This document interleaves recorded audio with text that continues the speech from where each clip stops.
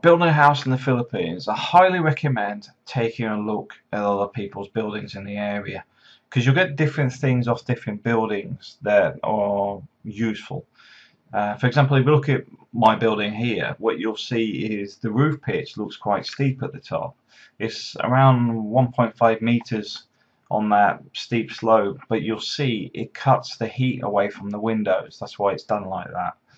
It still covers the balcony, etc., but we've removed the heat from the first floor. Little things like that are important because your architect and that may not even think about it. If you're getting an architect, you might just go, "Oh, we'll just build a building." But the point is, these are the things you want to look at and go, "Well, that's a good idea."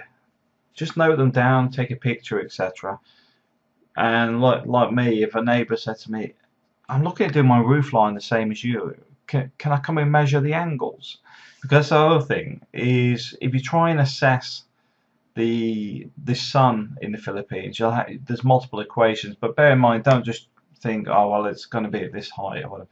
Sun moves. When it's high in the sky, it's not too bad, but when it starts coming down at a funny angle, it can be right through your front windows, which is why you need to sit there and go, "Okay, let's have a bit more of a pitch on the roof."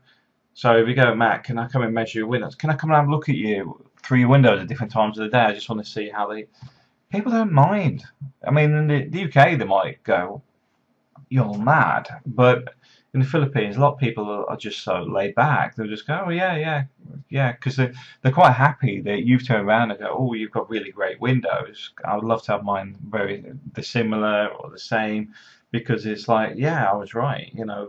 Very. In fact, I've never had anybody actually say, "Oh, you can't do that." If anything, there's a lot of stuff they should have said you can't do that, but they will let you do it. But you'll find different things in different houses which will help you with building your home, and a lot of them you wouldn't have thought of. But also you'll see where there's problems, where a wall's getting too hot, etc. And you think, they should plant a tree outside, etc.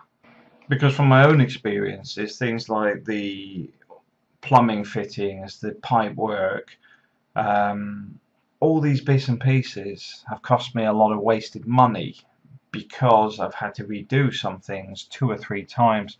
Some of it's because we got the wrong materials, some of it's because the materials are substandard, some of it is because the labour's substandard.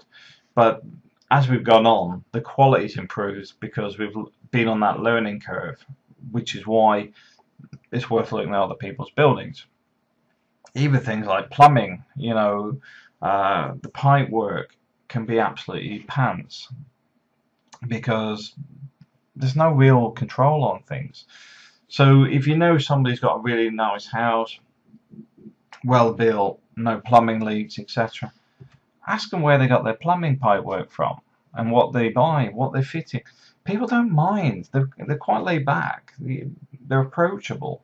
So you can go, "Oh yeah, well we got our fittings from," or "We recommend this guy. He did our building work." And this is why I always do it this way. I look for the house. I don't look for an architect or something.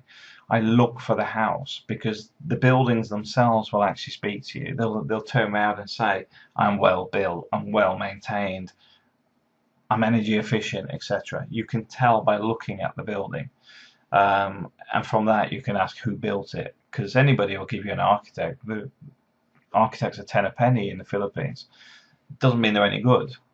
What speaks is the buildings. They speak, it's built on reputation. Reputation is their building. That is their monument to say, "This is what I achieved. This is the quality."